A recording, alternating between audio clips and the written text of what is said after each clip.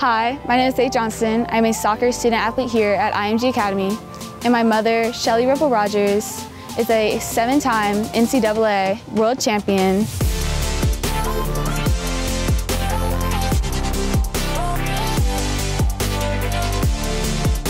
It was definitely competitive growing up with his mom as an Olympian and athlete. We would always fight over everything, always be competitive. Even if we were just playing a game in our backyard, we would work for it so much. But it was really fun because she would try to get me to work harder in everything I did. I've always felt a certain pull towards soccer. Well, I've been playing since I was 7 years old. I've always loved it. I grew up playing with my siblings, my older brother and my younger sister, and we played in our backyard, in our club, and I've always just had a love for it. My favorite soccer players are definitely Carly Lloyd and Julie Ertz. I've always loved watching them play. My mom is my best friend. She is definitely my inspiration. She always did tell me when she was swimming, her confidence was her main thing because she knew that she outworked everybody. And I always do try to emulate that. When I'm step on the fields, I always know that I outworked everybody here. And so that's where I get my confidence from.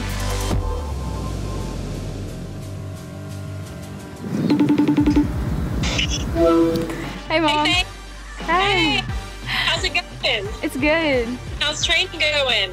It's good. We have it today. I grew up watching my mom as a female athlete, and I always looked up to her, and I always want to be that strong, independent woman who is an athlete as well. I watch her through her sister's eyes. She has 2 baby sisters that watch everything she does, and being a strong female in today's world is huge. I want to teach my girls to grow up and be confident in who they are, to work hard every day and know that they can achieve anything through hard work. And I think that's a really cool environment that she's in, and she inspires me watching her train every single day to be the best she can be. And so I'm very, very proud of her.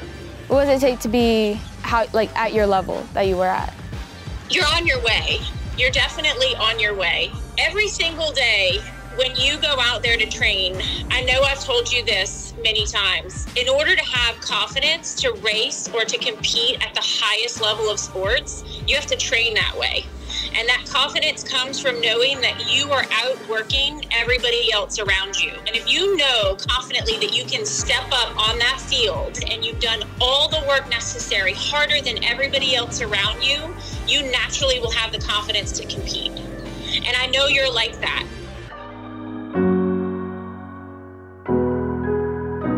To me, being a strong female athlete, exactly what you're doing, just encouraging little kids to be like you. Awesome. I agree. I think being a strong female athlete, you have to be able to use that platform to affect change in young females and know that what people expect young females to do or think or say, or what you see on social media is not the answer. You have to be able to be strong and stand up and work hard and know that you can accomplish anything that you set your mind to. And I think you are a female role model, whether or not you know it. And there are young kids here and there that are looking up to what you do and how you act and how you react in certain situations. So it's a responsibility, but it's a really cool one.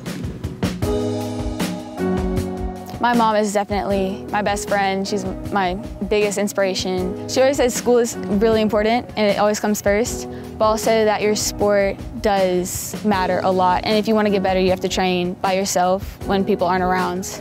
I want my legacy to be working with little kids who don't have soccer, who haven't experienced soccer, just like my mom, who works with little kids, learning how to swim, teaching them how to get connected with the sport.